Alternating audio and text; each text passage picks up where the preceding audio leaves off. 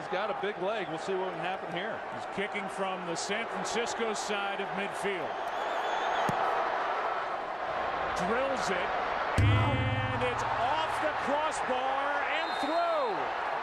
63 yards from David Akers. And he gets lifted up.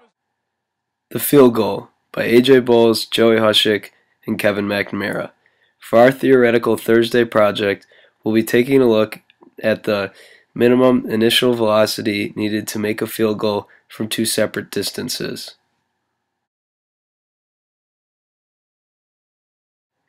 Under NCAA regulations, field goal posts are 10 feet high and 18.5 feet wide. A football measures 11 inches from end to end, so the change in height necessary to make a field goal is 10 feet and 11 inches. For our project, we rounded that value up to 11 feet. We will be testing the minimum initial velocity needed to make a field goal from two separate distances. The first distance will be from the 8-yard line, essentially an extra point. The second distance will be from the 38-yard line, a 48-yard field goal. We assumed a 45-degree launch angle. We went to a local park to study projectile motion, the focus of our project. I'm A.J. Bolles, and this is the field goal.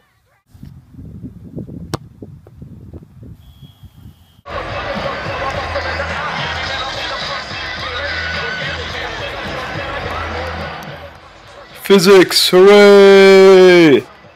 What is the minimum initial velocity needed to make a field goal from 18 yards away? Let's look at what we know. AJ kicked the ball from 18 yards away, which added to the 10 yards of the end zone gives a delta X of 28 yards. The change in Y is 11 feet, which is the height of the goalpost. We know that the change in X is 28 yards, which we can use a conversion factor to find the distance in feet. That is 84 feet. We know that the delta Y is 11 feet, and we do not know the time, and we do not know the initial velocity. We also know that the angle at which AJ kicked the ball at was 45 degrees. We can use the equation delta X equals initial velocity times cosine times time to find the initial velocity. Initial velocity is equal to 84 divided by cosine of 45 times time. We will use this later in our other equation to figure for the initial velocity. We then use delta Y equals initial velocity times sine of theta times time minus 1/2 of the acceleration of gravity times time squared. Plugging in the numbers, we see that 11 is equal to 84 divided by cosine of 45 times time times sine of 45 times time minus 1/2 of 32 times time squared. We then isolate time to find that time is equal to the square root of 75 divided by 16, which is equal to 2.136 seconds. We then use this equation from before to find the initial velocity, which is equal to 84 divided by cosine of 45 times 2.136 seconds. That is equal to 55.6 feet per second. Next, we tested a field goal from the 38-yard line. And boom goes the dynamite. Attempting a field goal from 38 yards away, AJ hit the crossbar. Let's see if we can find his initial velocity. First, let's see what we know. He kicked it from 38 yards away.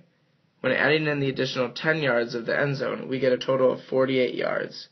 Using a conversion factor of 3 feet equals 1 yard, we get a total of 144 feet. This is the change in the X direction. By measuring the height of the goalpost, we found the change in the Y direction to be 11 feet. The angle AJ kicked it at is 45 degrees. The change in time we do not know. We also do not know the initial velocity, but let's see if we can figure it out. First, we're going to use the equation change in X equals initial velocity times cosine of the angle times time. Plugging in the numbers, we get 144 feet equals initial velocity times cosine of 45 times time.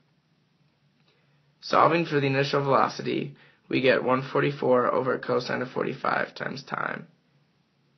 Using this value for the initial velocity, we can plug it into the next equation to figure out the time. The next equation we use is change in y equals initial velocity times sine of theta times time minus 1/2 gravity times time squared.